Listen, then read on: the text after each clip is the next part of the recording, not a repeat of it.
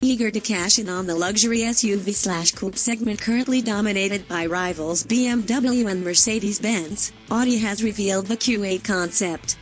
Portending a future production Q8 that will come to market in 2018, the Bombay Blue crossover show car portrays the greatest evolution of Audi's current design language in years, with a gaping maw that makes it look like no other vehicle currently produced by the German brand, as well as frameless windows to give it more of a proper four-door coupe feel. Dimensionally, the Q8 concept is very much a chopped Audi Q7.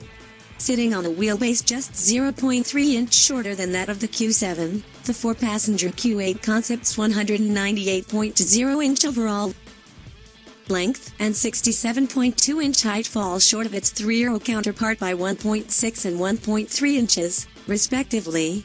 However, the concept's broad hips result in an additional 2.9 inches of width compared with the Q7. Audi chose to emphasize the Q8 concept's breadth by implementing a full-length taillight design and 1980s Quattro-inspired design cues such as flared fenders at all four wheels. A wide, raked C-pillar and additional intakes atop the concept's 8-point grille further tie the crossover's design to that of the classic Audi rally car.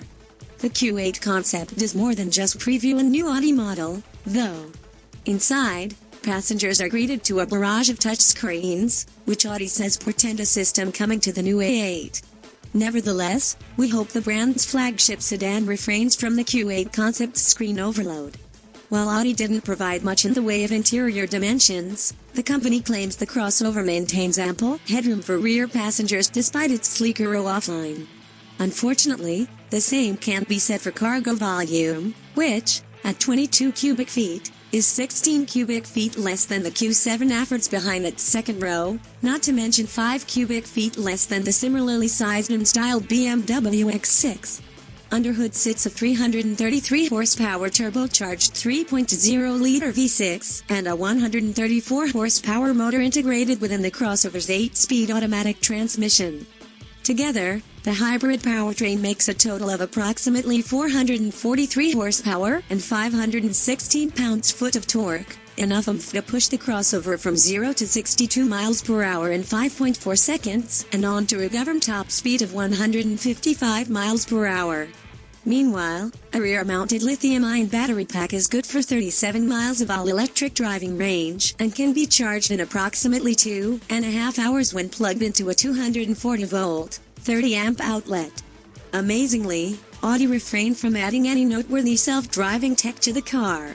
Still, we are told the production Q8 likely will offer such features, as the crossover's front end is designed to accommodate the technology behind its grille and bumper cover. When the Q8 eventually makes its way to market at the end of the year, expect the low-slung crossover coupe to include a smorgasbord of powertrain options, including a V6, a V8, a gasoline-electric hybrid e-tron model, and possibly even an RS Q8 with a 500-plus HP twin-turbocharged V8. Consumers across the pond are also bound to see a handful of diesel options. However, we are not counting on Audi equipping US-bound Q8 Model S with this engine option. No matter the powertrain, though, expect the Q8 to sport a premium of at least $5,000 to $10,000 over the Q7. We'll know more later in the year, when Audi is expected to formally reveal the production Q8.